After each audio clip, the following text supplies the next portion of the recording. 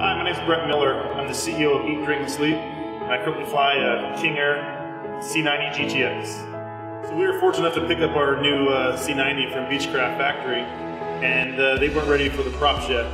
So we flew about 200 hours with the stock props.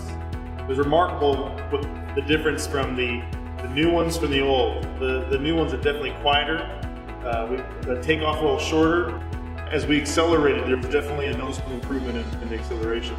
And as we got up to altitude, we pulled the props back to 1750. It was noticeably quieter and smoother. When you pull up and shut down, you'll start looking at the sweat blade of the props. Everyone wants to know, what is that? And it just looks like it's moving a lot faster than sitting on the ground. The Raisbeck props have definitely made the plane look better. As far as short field capability, we're really enjoying that. But the number one thing for us is the plane is a lot quieter. In our business, Eat, Drink, and Sleep, we're really into design, and we're into the guest experience overall. So when we look at the difference with the Raisbeck prop did versus the stock, the plane looks better.